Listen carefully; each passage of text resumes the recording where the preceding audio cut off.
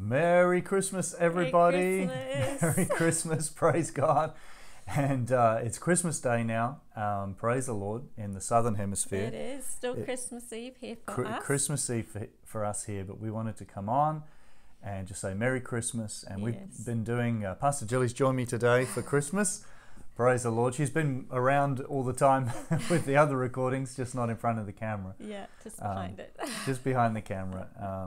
But we're just so grateful for our church family, for all of our friends, the new friends we've made here. Praise God, new family we've made here as well. God always provides and gives us special people in our lives wherever we go, which is absolutely wonderful. So we bless and love the Tala family, the Toller family, the pastors, Joel and Evie and their kids, and all the other people here. It's been wonderful. But we're thinking also very much as we go into this Christmas of all of our wonderful friends and family in Australia, New Zealand, in Hawaii.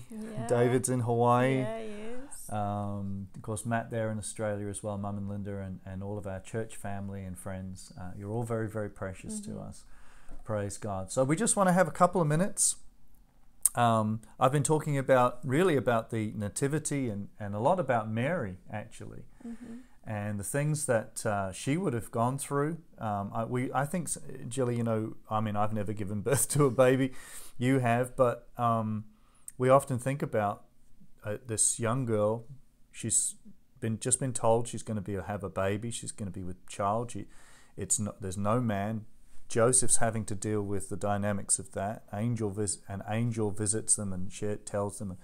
But often we read the nativity story like some picture postcard, but don't think about the reality of all that people are going through and how they had to magnify God in the midst of this. And I don't know what you're going through this Christmas time, but wherever you are, whatever you're doing, whatever challenges are trying to come your way, magnify God. Amen.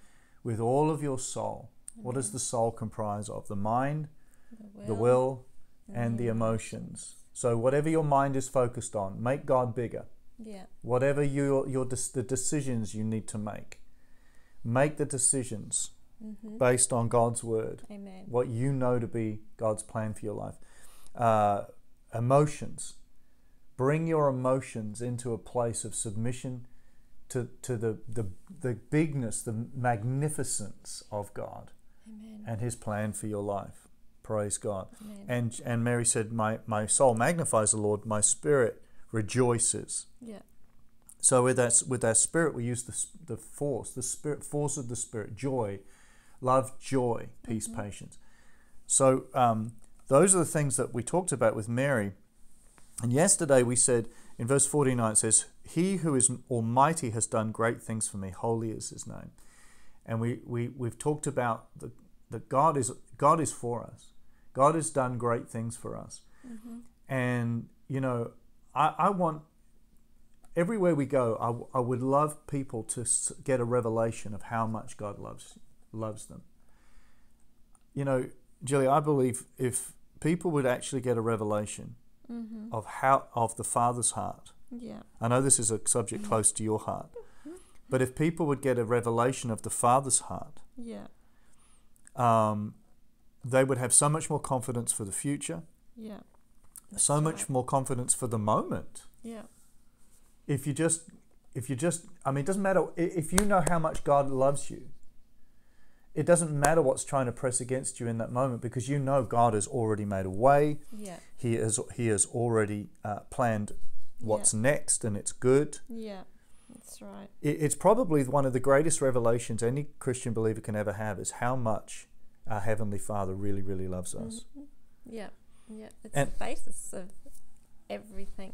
It comes out of that then. It is. Your trust, your obedience, the ability to step out when your obedience, stepping out and doing what He's asking you to do. That's right. Comes out of that place of knowing, that security of knowing who He is. Who He is. And His character. Yeah. Yeah.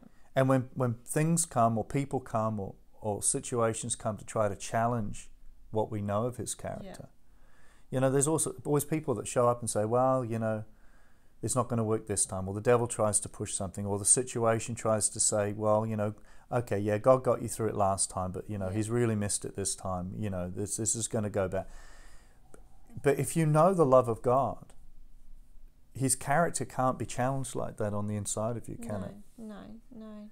My kids know us. They know Jilly and I. They know our character. They've seen us in the good, the bad, and the ugly, Yeah.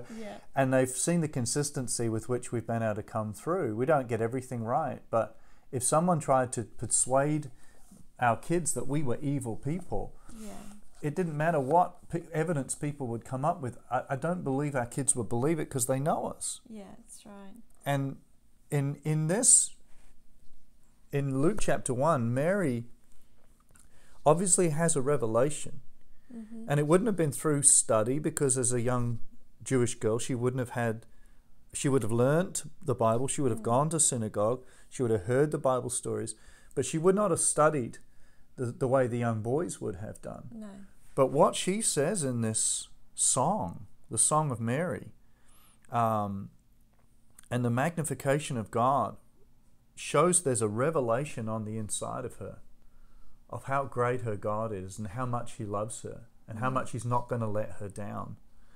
Did you have something there from Psalms? Yeah, just Psalm 103 as you started talking. I'm just trying to find... Is that bless the Lord, O my soul? Is that how it starts out? Yeah, but but Lord, your endless love stretches from one eternity to the other, unbroken and unrelenting towards those who fear you and those who bow face down in awe before you. Your faithfulness to keep every gracious promise you've made passes from parents to children to grandchildren and beyond. You are faithful to all those who follow your ways and keep your word. Hallelujah. Yeah, so just as That's you were so talking good. about the generational thing. Well, it's so good because listen to what happens next. Let's read it from verse 49. For He who is almighty, this is Mary declaring these things right now. She's with Elizabeth. Elizabeth has got John the Baptist. She's pregnant with John the Baptist. And so this is the revelation that's coming out of Mary. For He who is almighty has done great things for me, and holy is His name, to be venerated in His purity, majesty, and glory. And His mercy, His compassion, and kindness towards the miserable and afflicted. And it doesn't matter what situation you find yourself. It doesn't matter if what's surrounding you is just miserable. His mercy is on you.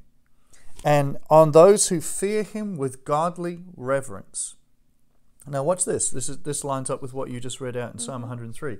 From generation to generation and age to age. This is not limited to the moment. This goes from generation to generation, century to century, millennia to millennia. God's mercy, His love, His goodness continues. And in fact, verse 50 in the Amplified Classic has a footnote. Psalm 103 verse 17. Oh, there you go. So, what you just quoted without knowing it was is actually the quotation that Mary, by the Holy Spirit, was quoting in this. Now again, she was not learned like the young boys would have been, but she, by the Holy Spirit now, is quoting Psalm 103 verse 17, which the link on this says, but the mercy and loving kindness of the Lord are from everlasting to everlasting upon those who reverently and worshipfully fear Him, and His righteousness is to children's children. Praise God. We've got a children's child. We've got one, Evelyn. And so you start to, when that happens, you do start to pick up on this multi-generational faithfulness of God to our kids and kids and so forth. And so I just wanted to deposit that today, Christmas Day. How good God is, how faithful God is. His mercy endures forever. And that word, forever, what this is, Psalm 103, what Luke 1, this generation to generation, everlasting to everlasting, means that it comes from the everlasting and is everlasting. His faithfulness comes from the limitless place.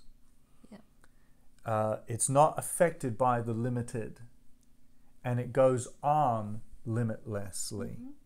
Praise God. Amen. What a great thought for Christmas Day. Amen. It is Amen. indeed. Hallelujah. So enjoy that, meditate on that, go into the scriptures, look at Luke chapter 1, Psalm 103. Think about what Mary was saying and the power of what was coming out of her heart and out of her mouth this Christmas Day. Amen. And praise God, we pray that you have had an amazing Christmas Day. This will be Christmas evening.